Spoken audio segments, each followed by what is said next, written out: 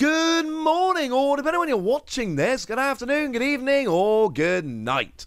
My name's Ross, and as always told, out of Voice of Radio. So today we've got some rather ridiculous, well, secret rares that we need to be having a look at. And oh my word, I am excited. I'm so excited. I'm also becoming properly obsessed with ancient Pokemon and starting to regret initially picking Violet. But let's start off with maybe my favorite card from the Scarlet and Violet era, Special Illustration Rare Raging Bolt. This card is drawn by neither Okacheke nor Hayaganosuke, but at the end of the year, on Christmas Day, my Christmas Day video is always my Pokemon awards for the year. This is the early frontrunner for best artwork. I love this. It is phenomenal. Now, I also need to tell you that I told you I'm getting fully obsessed with ancient Pokemon. This is one of the main reasons. I adore this as a deck. I absolutely adore it. For 1 energy, discard your hand, draw 6. Bearing in mind that that's going to be, turn 2, single energy, basic Pokemon. That's going to be really easy to get rolling. We've then got 2 energy, and you discard as much energy as you like from your Pokemon, as much basic energy, and you do 70 damage for each one you discard. It's kind of ridiculous. So you've got a really good setup attack, and then you've got a really rather powerful attack to go smashing with. I love Raging Bolt. It is basic energy, remember, that you have to discard here. I love Raging Bolt. But I'm actually going to show you all 3 of the ancient Pokemon side by side here, because we've got a real, we've got a theme going on. They're all done by T-Zero. Now, I am extremely lucky that I went to Creatures when I went to, they're the people who make the trading card game, for those that don't know, when I went to the World Championships in August, and I met T-Zero, and that was awesome. And I didn't have a T-Zero card on me, and I don't want to talk about it, all right? I got their signature on a postcard. It's not the same, all right? But it was really cool meeting them. I want to meet them again so I can get these cards signed. Oh my word, I love them. So we have a look at Walking Wake very quickly. I don't like it like I like Raging Bolt, but Walking Wake is a very interesting card. What we've got here is an ability where damage from this Pokemon's attacks is not affected by any effects on your opponent's active Pokemon. Basically, they can't block your damage.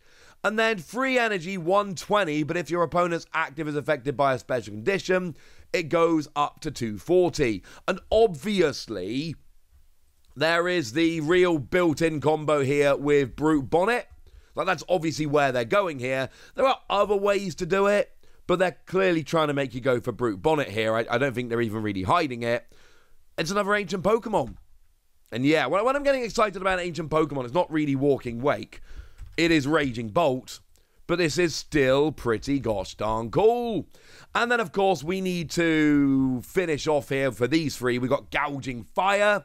Also, right, the ancient Pokemon have way better names than the future. There's not just iron generic word. Gouging Fire, Raging Bolt, Walking Wake. Yes.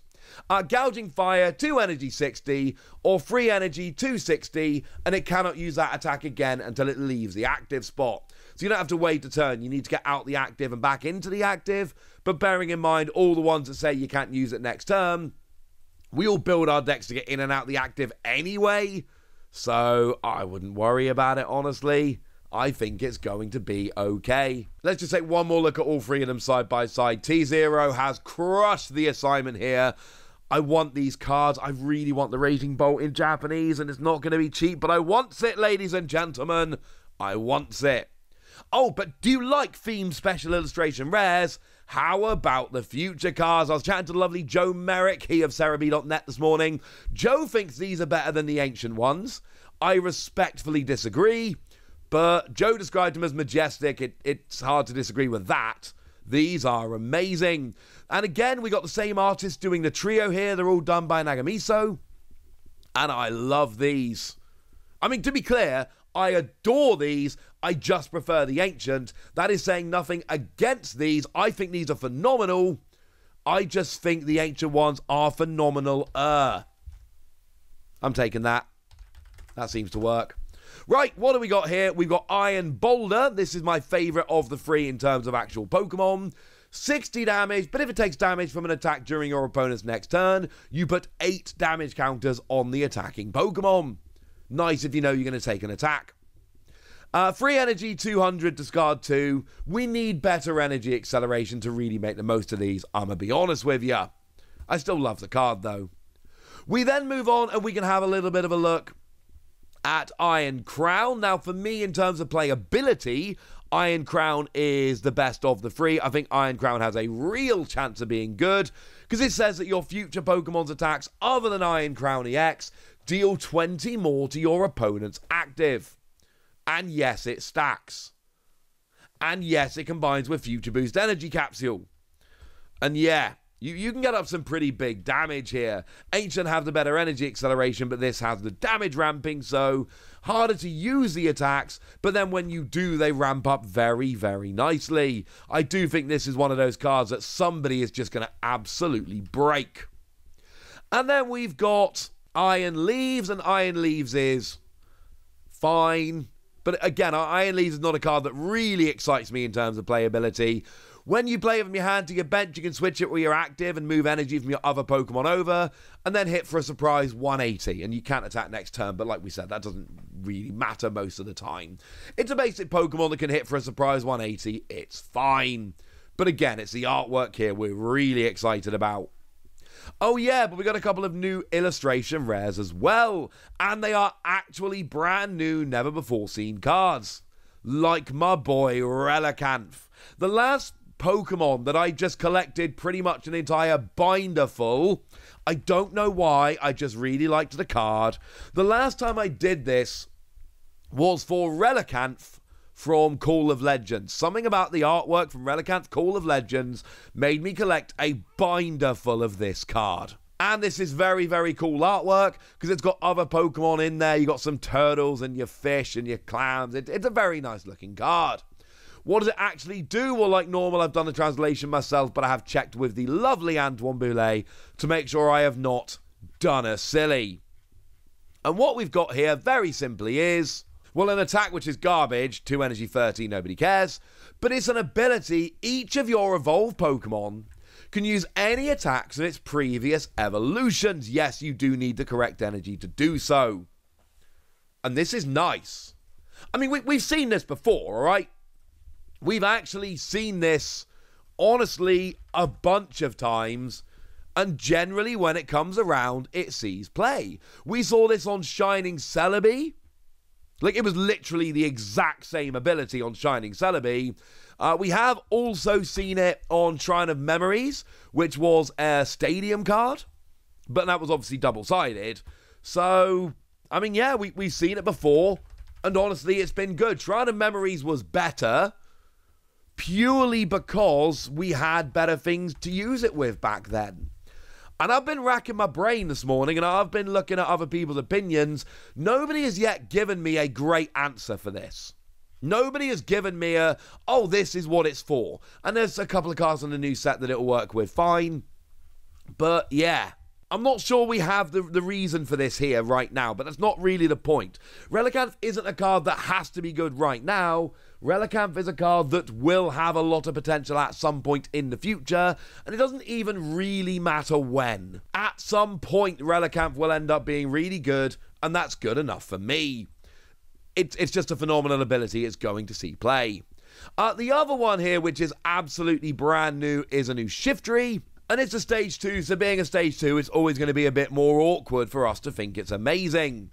Now, 2 energy, 140, put an energy from this Pokemon back to your hand, ain't doing it. And I know you can use this with double turbo because it's 2 colorless, so it does 120, but then the double turbo goes to your hand, so it can be attached to another Pokemon, or it's protected from being discarded or being lost when your Pokemon gets KO'd, etc. I understand all of that, alright?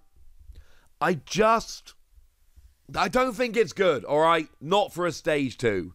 Give me this on a basic and I'm like, yeah, let's do this. Stage 2, nah, mate.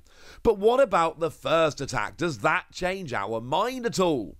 Will you choose 3 of your opponent's bench Pokemon, and your opponent shuffles their other bench Pokemon and all cards attached to them into their deck? Basically, if they've got a full bench, you get rid of 2 of them. If they've got 4 bench Pokemon, you get rid of 1. If they've got 3 or fewer, you don't get rid of any. I don't think this is good enough on a stage 2. And I'm not saying that there aren't turns where this won't be devastating. There are absolutely a bunch of turns where playing this will completely wreck your opponent's board, and there might be actual tears. Your opponent might literally cry. But enough to justify playing this as a stage 2 in a deck? Nah, mate. Not happening. Sorry about that. Let's take one more look at the future Pokemon because, oh my word, this trio looks amazing. And then as we finish the video off, we can have a look at the Ancient because I adore these and I think T-Zero has crushed this, especially the Raging Bolt. But now it's over to you guys. Do you prefer the Ancient or the future? I want every single person watching this video right now to tell me which of those trio of artworks they prefer, the Ancient or the future. Go nuts in the comment section. But be nice, would ya? And then make sure you like this video, subscribe to this channel, follow me on Twitter at @TheWasi. That's where we talk about Pokemon and a whole bunch of other card games. And please do consider checking out patreon.com/PTCGradio, where you can support the channel, get some bonus podcasts and all kinds of fun things. And get shout-outs on the channel like the lovely AB3, who's been a supporter of ours for a while now and is a very lovely person. So shout out to them for the support and the loveliness. But by far the most important thing as always, look after yourselves till next time, would ya? Thank you very much for watching. My name's Ross, and you've been watching PTCG Radio.